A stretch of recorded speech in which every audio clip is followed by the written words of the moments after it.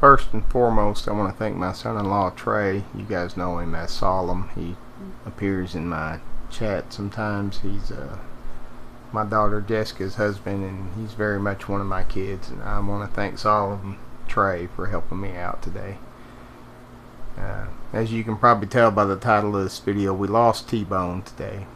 I had to take T-Bone and have him put to sleep today. The arthritis in his hips was just getting too much. He was in constant pain and he had stopped eating. Cooked him a nice big breakfast this morning of scrambled eggs and cheese, and he wasn't even interested in that. So he's in a better place now. He's not hurting anymore. He's running with his brother Caboose, which is the dog I lost last year.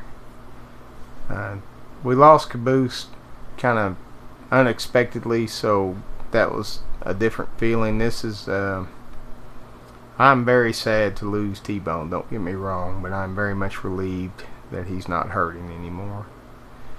It was a hard morning, and like I said, I want to thank everybody for helping me get through it, but it's over now. He's in a better place. And if you follow my channel for any length of time, you've seen T-Bone before. He's my big old baby pit bull, and he very much shatters the stereotype of pit bulls. And I just want to talk about that for a second. Like, there are certainly different temperaments with different breeds of dogs, but it's all about the owners. I can't stand people. I cannot stand people that get a pit bull or a Rottweiler just for a status symbol, just so they can run their mouth and hide behind their dog. I hate those kind of people. But T-Bone was very much a super loving, super sweet, lazy dog. He was very much more about my kids than he was me, which I always loved that about him. Like when the kids would come around, he'd be all about it, but with me, he never was that impressed with me. So he was very much my kid's dog. We got him back in 2008, so he was 13. That's pretty old. That's about as long as a dog can go. He had lost a ton of weight. This video I'm fixing to show you was from last year, and he probably, when I took him down this morning, didn't weigh half of what this was, and he was completely deaf. He couldn't use his back legs at all, and he was in constant pain. So it was time. It's time for me to quit being selfish and let him rest, which is what we did this morning.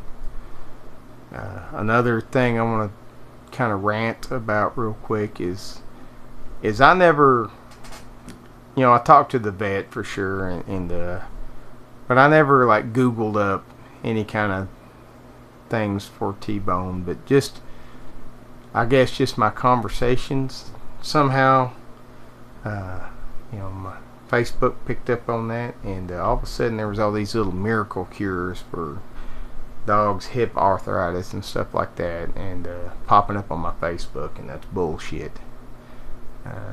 That's nothing but kind of snake oil stuff. Get with your vet. You can make them as happy and comfortable for as long as you can, but when they're not happy and comfortable, if they're in pain, you need to let them go. There is no effing miracle cure for arthritis when dogs get to a certain age, and I hate that they do that. And I'm about to do like Marcedale. I'm on the verge, just like Marcedale, of getting rid on my Facebook, because that really pissed me off to start seeing those ads pop up. It's horrible. Folks are already struggling enough going through something like this without thinking in the back of their mind there's some miracle cure they could have got. That's bullshit. Enough of that. I'm still a little angry. I'm still sad. I just got through burying him on the hill. And again, thanks to Trey for helping me with that, because kind of for the first time in my life I'm starting to feel old. I was really struggling with digging that hole today. So want to appreciate him for coming up and helping me out with that. But here's a nice little clip of T-Bone from last year, and pretty much what you see in this clip was T-Bone all the time, right up until the end. So love y'all. I'll see you around. Everything's okay. I'll be back in action. Y'all take care. See you around.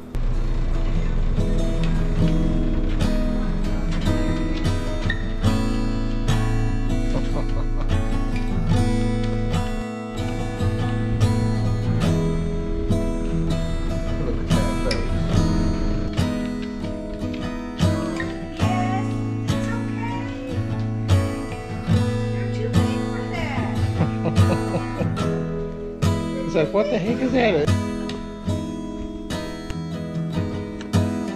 Ooh. Having all kinds of storms and power outages and